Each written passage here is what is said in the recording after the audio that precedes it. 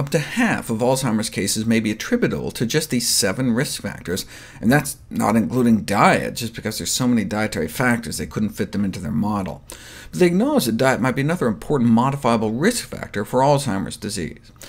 In particular, there's growing evidence that dietary patterns, such as the Mediterranean diet, are associated with lower Alzheimer's risk, as well as slower cognitive decline. But which constituents of the Mediterranean diet are responsible? The traditional Mediterranean diet is a diet high in intake of vegetables, beans, fruit, and nuts, and low in meats and dairy. When they tried to tease out the protective components, fish consumption showed no benefit. Neither did moderate alcohol consumption. The 2 critical pieces appeared to be vegetable consumption and the ratio between unsaturated fats and saturated fats, essentially plant fats to animal fats. In studies across 11 countries, fat consumption appeared to be most closely associated with the prevalence of Alzheimer's disease, with the lowest fat intake in Alzheimer's rates in China to the highest fat and Alzheimer's rates in the United States. But this is grouping all fats together.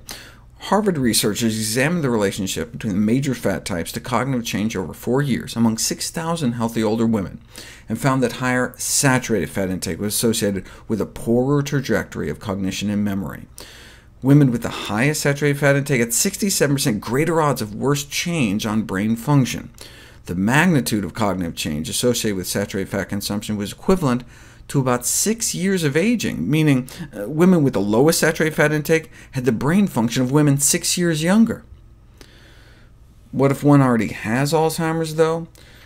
Previously, this group of Columbia University researchers reported that eating a Mediterranean-style diet was related to lower risk for Alzheimer's disease.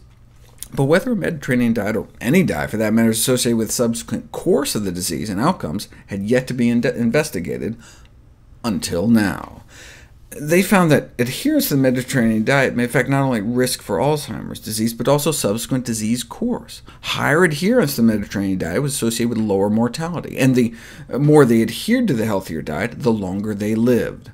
Within 5 years, only 20% of those with high adherence died, with twice as many deaths in the intermediate adherence group. In the low diet adherence group, within 5 years, more than half were dead.